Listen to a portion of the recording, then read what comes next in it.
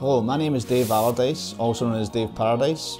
I'm one of the Glenfiddich brand ambassadors based here in Austin, Texas. And in this video, I'm going to introduce you to our 21-year-old, the Glenfiddich Reserva rum cask finish. So pour yourself something nice and let's get into it. So first things first, Glenfiddich is a distillery in Dufftown, which is in Speyside in the northeast of Scotland. It's part of the William Grant & Sons family, which includes brands such as Balvenie, Hendrick's and Milagro Tequila.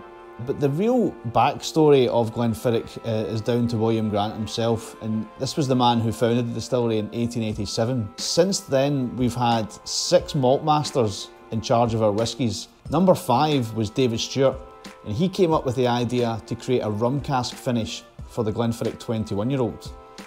And when it was first released, it was in the early 2000s, and it was actually called the Havana Reserve, which was using Cuban rum casks to influence the finishing process for this whisky. But shortly thereafter, we changed it up to Caribbean rum casks because of the embargo from Cuba to the US, which wouldn't allow this product to be sold in the US. And the US is obviously a very important market. It's the biggest market in the world for single malt Scotch whisky. So let's get into a little bit more about how it tastes and why it tastes the way it does, and how exactly the whisky is put together. So in order to do that, I'm going to have to pour myself a dram.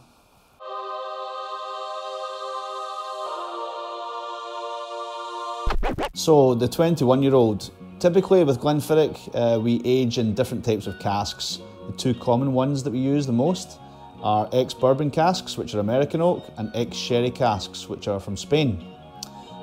Every now and again we'll tweak it and we'll use something a little bit different. And so in the Reserva rum cask finish, obviously we're using a rum cask.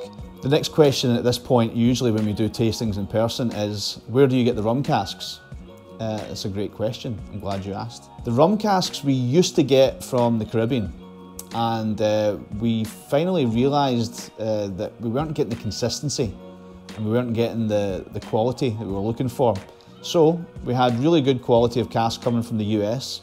So the idea that David Stewart had, David Stewart was our malt master at the time, and he's now been working with William Grant & Sons for 57 years or so, I think.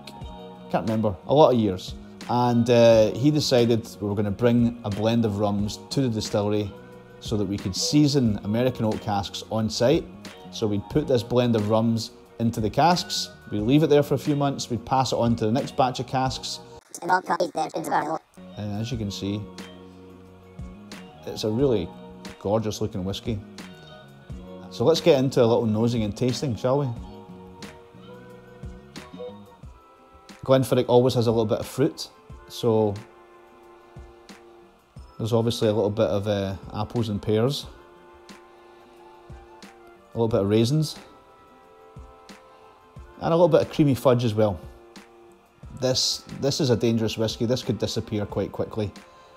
If you haven't tried it, put it on your list. So this is the 21-year-old. It's a rum cask finish. It's going to run you about $200 US. I'd like to wrap up by saying thanks for stopping by this video. Enjoy your whisky responsibly, Sanjava, and I'll catch you next time.